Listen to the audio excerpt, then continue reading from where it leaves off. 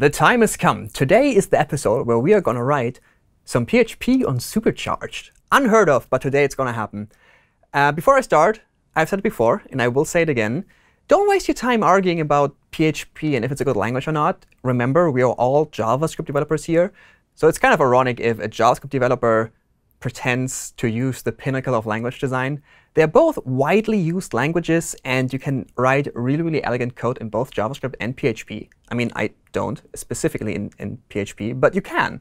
And if you want to, that's definitely a valid choice to do. Before I start, I only knew that I wanted to write a theme that uses all the modern web technologies. And because I didn't know WordPress very well, I just wanted to throw away everything that is usually in a theme starter pack when you Google it. So what I did, I had the empty PHP file, added an echo statement to see that PHP is actually working, loaded into WordPress, saw that WordPress, for some reason, requires you to have a styled CSS file. So I created that as well. And that's already all you need to do to have your very first WordPress theme experience, I guess. So as you can see here, the CSS file is literally empty. And if we look at the PHP file, it's not much there, just an echo statement, so I can make sure that PHP actually executes. And if I run my Dockerized blog, you can see that that echo statement is actually executed, and I see it on the screen when I go to the blog website.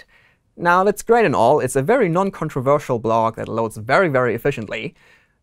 But also, no matter how many blog posts I create in the admin panel, they don't really show up, and that makes it kind of useless. And to change that, we have to tap into one of the oldest and, I guess, core features of WordPress, which is the loop. And as you can see, it's literally a while loop that we use to iterate over our latest blog posts. And we just have our markup and fill in the gaps with PHP to render the title and the author and all these other things. And if we now reload it, you can see that we now have a list of our blog posts. And that, by the way, is server-side rendering.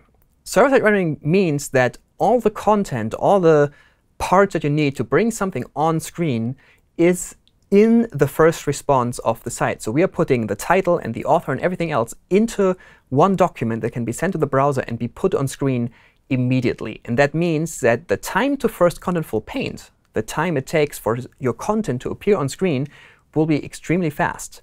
For example, in my blog, it takes under a second, even over a slow 3G connection, as it can be found in emerging markets, for example.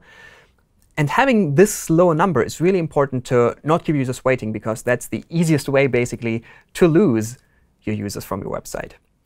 But also, as of now, if you take a look at the listing that we have, if we click any of our blog posts, we will be redirected to a page where we can only see the blog post's title and no content. And that kind of defeats the purpose. And the reason for that is because we haven't talked about the template hierarchy yet. The template hierarchy is the system that WordPress uses to figure out which template file to render depending on what page the user is currently looking at. And they have an image explaining the system on the documentation site, and you can see it here. It's a bit overwhelming. I'll grant you that. But also, it's at the very core of themes. So it's worth putting in the time to understand how it works, because it will allow you to build complex sites fairly easily within WordPress. What does this tell us? How do we use a template hierarchy?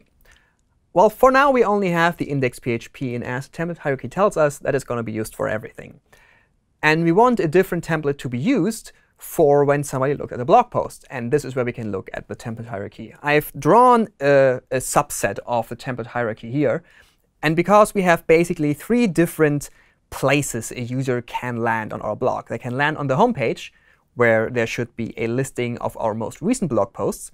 There can be a category listing. If somebody only wants to look at my JavaScript-related blog posts, they can look at the category listing, which lists only blog posts in this category, and they can look at an individual post. And as you can tell, they have as a distinction that home and category are listings of multiple blog posts, while a post is a singular item.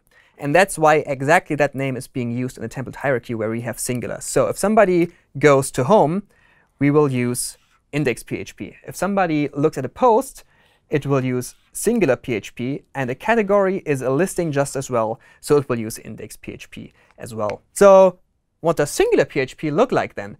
That's actually pretty simple, because I just copy-pasted the entire index PHP, but the same code in there, and just added rendering for the content of the blog post, which was missing before. So the other pages, the home page and the category page, all look the same as before. But when you now click on a blog post, we should hopefully see the actual content of the blog post as well.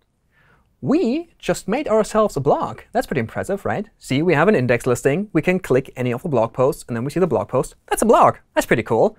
Looks a little bit bland, admittedly, so it just needs a little bit of styling, a little of color, a couple of images here and there. But be careful about that, because this is where I see a lot of developers tank their loading performance. And that's exactly what we're going to talk about next time, on how to load styles and images and all these things performantly.